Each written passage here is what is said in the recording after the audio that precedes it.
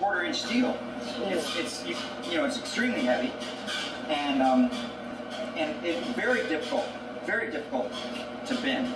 You can't bend this without some kind of tremendous force. This isn't aluminum. Yeah, that's steel. This is solid steel. It's quarter-inch steel. Which is part iron and part what?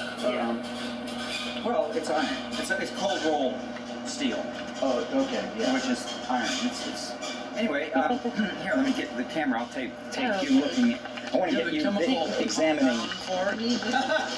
Yeah, I don't have the chemical compound. I am a metallurgist. What do I look like? An information booth? This happened on my birthday 6 years ago, September 26th. Yeah. How ironic. Everybody that sees that and knows anything about these bottles or steel or metallurgy says, wow, I've never seen anything like that. So what happened? Did it get hot and did it? No, it didn't. There was no fire.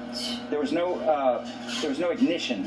What happened was a phenomenon known as a rustworm ate its way, a little rustworm, microscopic rustworm ate its way up the length of the bottle until it weakened the seam that it was creating so much that it instantly opened up. Is that the same kind of rust worms that are eating up the Titanic on the bottom of the Atlantic?